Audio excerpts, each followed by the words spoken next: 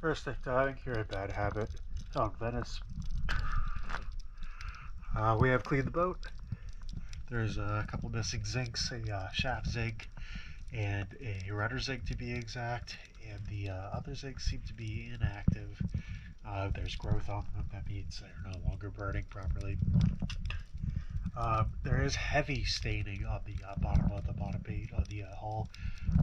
Over the course of a couple services, that could all be taken off, but right now that would take off so much bottom paint it wouldn't be worth it. So regardless, here we go. Just to show you the